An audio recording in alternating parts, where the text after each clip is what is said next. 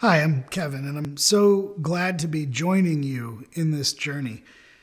I've spent a lot of my life teaching Sunday school, and I've been fortunate enough to preach and lead in various contexts. And I know that there are parts of that that are exciting and parts of that that are a little anxiety bringing. But what I think is always, for me, the thing to come back to is it's an opportunity to not only deeply engage in my community, but deeply engage with my own faith and my own journey.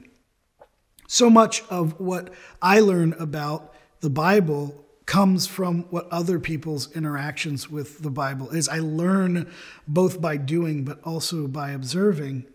And I think that ties really well into the lesson here, encounter on the road to Emmaus.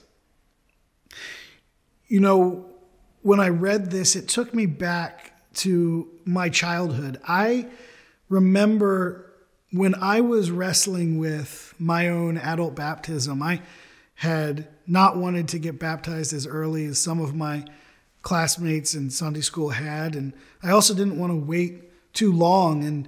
And I remember the calm that came over me when I realized it's a journey. The Bible, and particularly the Gospels, is a story about Jesus on a journey. And it isn't Jesus is got it all figured out and ready to go at 12 when he's lost in the temple. It's the entire story, even after the resurrection. And so for this encounter on the road to Emmaus, we have the disciples who are so focused on the narrative that they expect, the one they think they're living into, that they miss that Jesus is right there with them.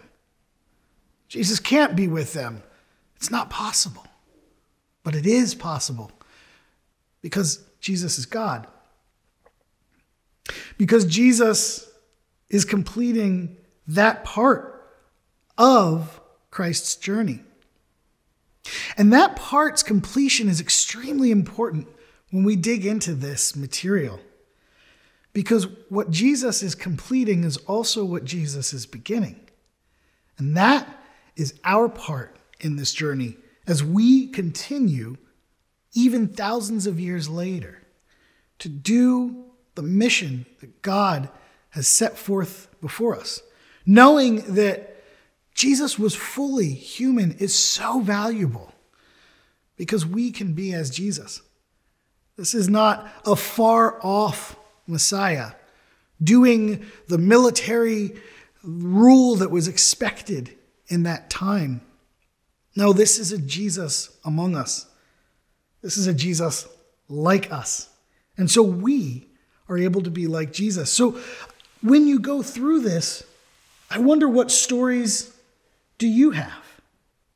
What stories and narratives are pre-written in your story that keep you from thinking about, where is Jesus in my life? As I wrestled with baptism, the calm came when I began this practice. I began this practice because I was just learning to drive, and I imagined every time I would put on my seatbelt, I would take 2 more seconds and imagine that I was waiting for Jesus to put on his. Because no matter where I went, I wanted to have this sense that Jesus was with me in the classroom, at practice for soccer, at church. That my Emmaus road was every day. No matter where I was going to Emmaus. And Jesus may show up at any moment. How does that dictate my behavior? How does that dictate my options?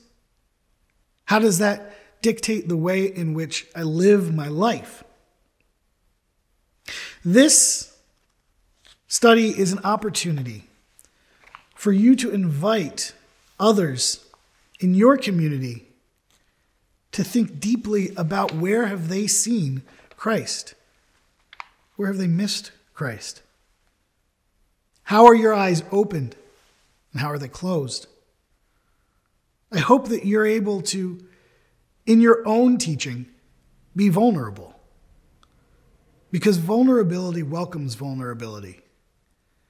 And what was missing in that moment on the road to Emmaus, when they didn't see Jesus, was they weren't yet ready to be vulnerable with their fears, their apprehensions, and their openness to a new story. Thank you.